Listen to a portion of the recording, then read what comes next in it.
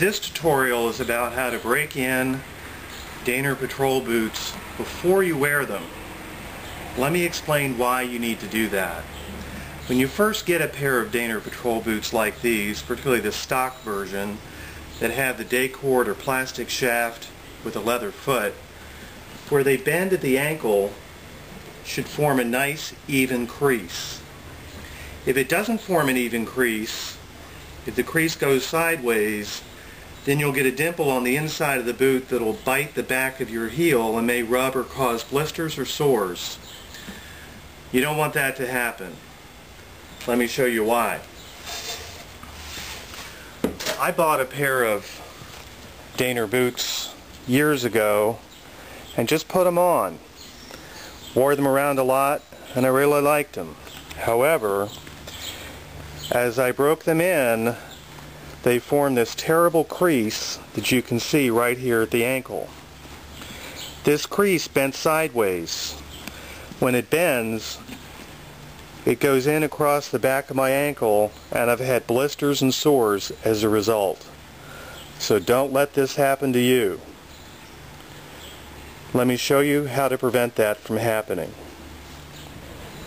I learned this procedure from a written tutorial on the Big Black Boots website at boot.com, so you can read it in writing there.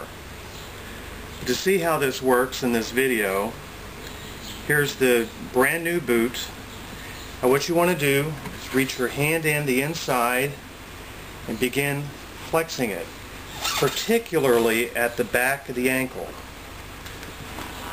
Grab the leather from the inside so it forms a nice even break. It's called a break, where it bends. If it's not breaking right, push it until it does. Grab it from the inside of the boot shaft and hold it some more until you get that break going. This is called training boots. You want to just work it back and forth until it flexes and that it is a straight and even break. You want to see which way the leather of the shaft is flexing and make sure that it's going straight across like you see here. The straighter the better, then it won't grab the inside. You see I've got a little bit of a bump here and I'm grabbing it for the inside and holding it to straighten it out. Keep flexing the boot until you get it to bend. Bend it back and forth. Maybe sit down and watch a movie or a TV program or something, and bend the boots. And then from the instep, you want to do the same thing. You want it to go straight across. When you flex the boots this way, it will form a dimple. This is a dimple on the outside. And that's good because it provides room for your ankle bone.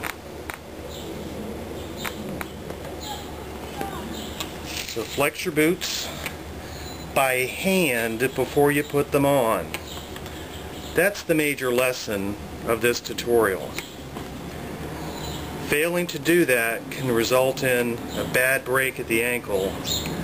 Your boots will permanently be trained that way and there's no way to undo it. And let me tell you guys, that hurts. So then you do the same thing with the other boot. Bend it so you get a nice even break across the ankle like that. Flex back and forth. Reach on the inside to make sure that brake is straight.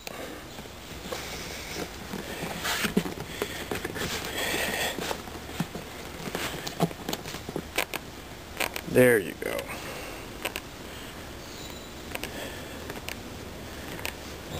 Flex it back and forth so you get a nice even brake. And then do the same thing across the front.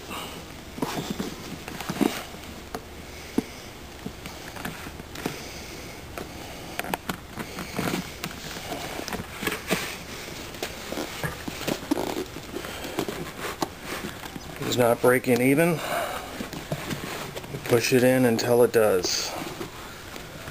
The front brake is not as critical as the back. That back brake is what makes all the difference in the world.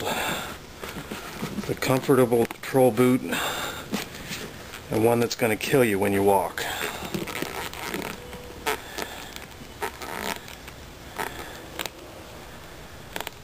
So again, just flex and flex and flex till you get that boot trained.